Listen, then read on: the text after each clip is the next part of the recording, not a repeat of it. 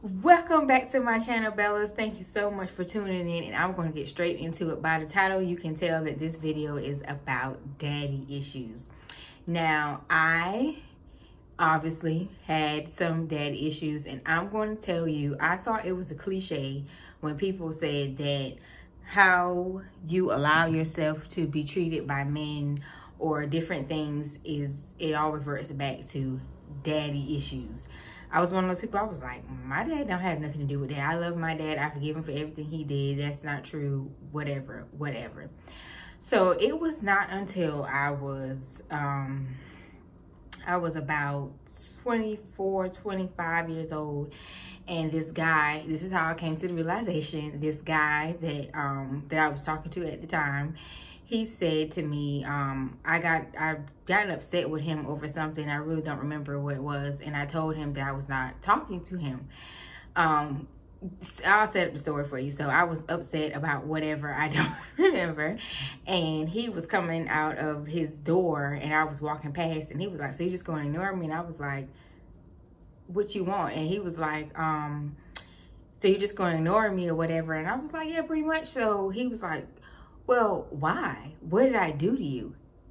And in that moment, I did not have a reason. I had no idea why I did what I did. And he was like, well, if you tell me why you don't want to talk to me, then I'll stop talking to you. And I was just like, what? So anyway, it caused me to sit down and to think. And what it was I had become afraid and accustomed to thinking that every time that there was an issue that I had to run away from it, because if I did not run away from it, then I was going to be hurt. I was going to be the one left hurt. So I figured I'm gonna get you before you can get me. That was my whole thinking process with guys, and it just made me start looking back to previous relationships, and I was just like, you really did do that. Like, you never gave any argument a try, because not even a try. You never sat down and tried to think things through, talk things through, because your mind told you that because your dad walked out, this guy's gonna leave too, so beat him to the punch. Okay, so I realized that was something that I was doing, because my dad left, I thought that every guy was going to leave, so I was always trying to beat them to the punch. And it was just it didn't even matter what it was. I did not have problem solving skills. I did not understand how to solve problems, how to work things through, how to talk things through, because all I had was that little girl in me that was so afraid that somebody was going to leave me. And then I had before I started that tactic of, I'm going to leave you before you leave me. My tactic before that was try everything to keep him. Go crazy. Do the most unbelievable things and diminish yourself and, do all kinds of things, because you got to keep him. You got to hold on to him. So that was more so in my teenage years, when I got into my first little serious relationship. I just thought that I just had to do whatever it took to keep him. And then as I got older, once I left that relationship, I was like, you know what? I'm not going to let nobody have me out here acting crazy, looking crazy, doing all these things. So I was just like, I'm going to get him before he get me. So I really appreciate that conversation. And that guy that I'm talking about, he was the first person who actually taught me how to talk through a problem. Like, you just cannot get upset. You cannot block somebody's number. You cannot just go changing your number and walking past people like you don't see them, like you don't know them. Like, he just really taught me a more mature way. He started my mind on how to start problem solving. It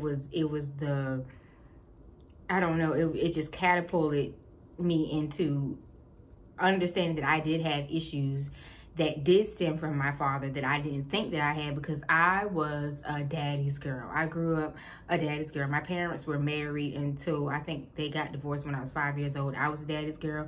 I was that girl who, when my daddy walked in the door, I was around his leg. Daddy could not do no wrong. I love my dad. You could not say nothing to me about my dad. I thought the absolute world about him. And that goes to say, I would always hear people say, your dad teaches you how you should be treated. And it is true. I thought the absolute world about him. And, you know, as you get older, you find out things about your parents.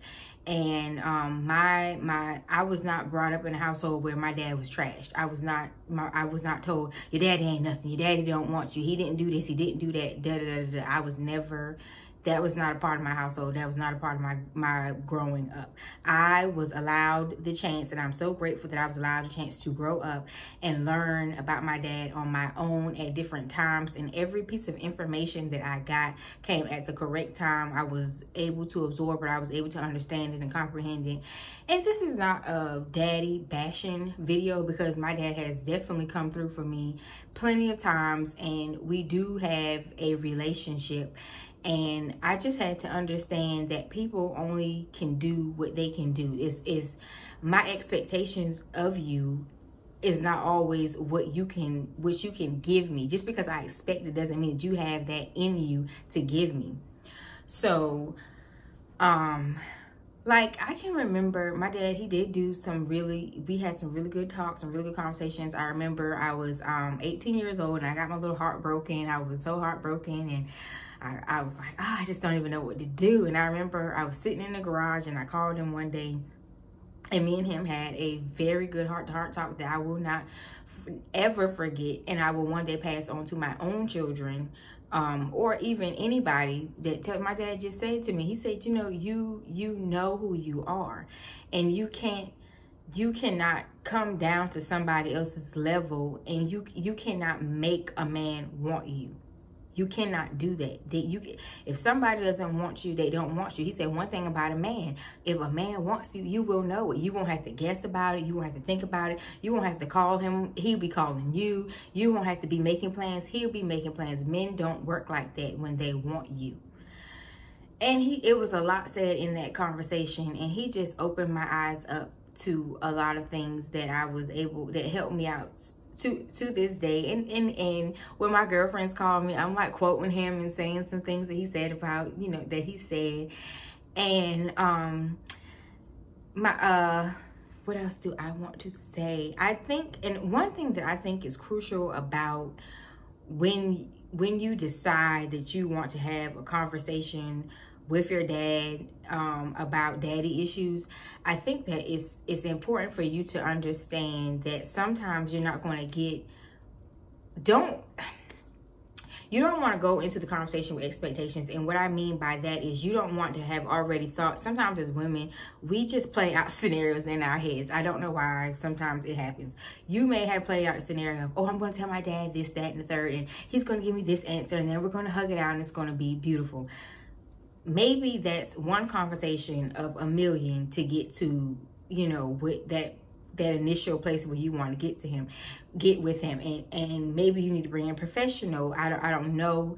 Maybe you don't have the same faith, and that probably was a good thing, because my dad does believe the same faith that I believed, so we were able to connect in conversations through that. But people can only they can only be who they are. Like, they don't have anything else in them. Sometimes that's just the best they know how. That's all they know, and that's really all they have. Those are the only tools, resources that they have. And I think it's very crucial to understand that there are three sides to every story. There's your side, their side, and then there's the truth. And what that means is I have my side of what I felt, what I was thinking, what I was feeling when all those daddy issues occurred. And then he has his side of what he feels like he was doing, what he felt like was taken away from him, and all these kinds of things. And then you have the actual truth, which is not either of our feelings.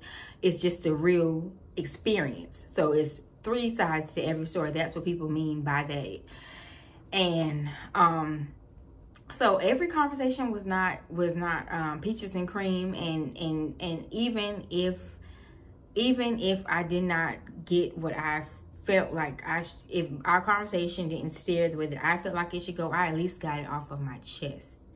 And I think another crucial thing that hit me in the chest one time was, it's hard to talk to someone who does not think that they have done anything wrong. And you have to be okay with it. you really do. It's hard to talk to somebody who doesn't think they did anything wrong, because, okay, when I say that, I'm trying to get my thoughts together. It's hard to talk to somebody who doesn't think they're wrong.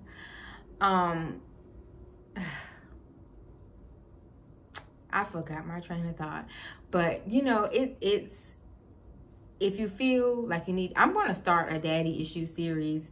And I mean, I've been that girl who's been sitting by the window hoping my daddy will come. I remember when I was in elementary school, I would sit at the table and I would always just imagine him just coming to surprise me at school with lunch, McDonald's. Like, I would see kids, their parents would come and spend, I don't know, something about when the dads came, it just really like grabbed at me. And I would just sit there and think like, oh, one day he's going to come in here with that McDonald's and he's going to sit down and he's going to eat with me. It never happened. I remember sitting at the window. I would just play all these little scenarios in my mind of what I wanted, and he was going to come do this and he was going to come do that. And Christmas, I was like, oh, he going to knock on that door. I would be praying. I'd be like, yeah, he going to come knock on that door this Christmas and it's going to be good. And it never happened. But I tell you one thing, I'm a stronger woman. I'm a stronger person because of it.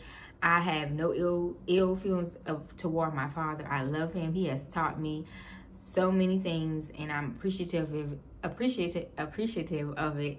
And I'm going to start a daddy issues series, sharing my thoughts, and I will probably add some other ladies to this, because I have a lot of friends, unfortunately, who have grew up with the same issues. Some people have had, you know, dads have had drug issues and all kinds of other things. And if they're open to coming on here and talking about it, I will definitely add that segment in the near future, because that is something that has really been placed on my heart. And I just want to say to all the Black fathers, you are essential, you are necessary, you are needed. Your little girls and your little boys need you more than ever. If you are man enough to have a baby, please take care of that baby. And I'm not just talking about financially, emotionally, physically. I mean, you'd have no idea how much it impacts a young lady, for her father to pick her up, for her father to tell her she's beautiful, for her father to take her places. There are some things that even a woman cannot teach a little girl. It's things that the father has to put into his daughter's mind. He has to program her mind to know that she is enough, that she doesn't need anybody out here trying to tell her. You introduce her to God first, and you be that father that she needs. And I mean, it's really essential, and it's really important. I really hope you guys got something out of this video. I hope you appreciate it. And like I said, there'll be more.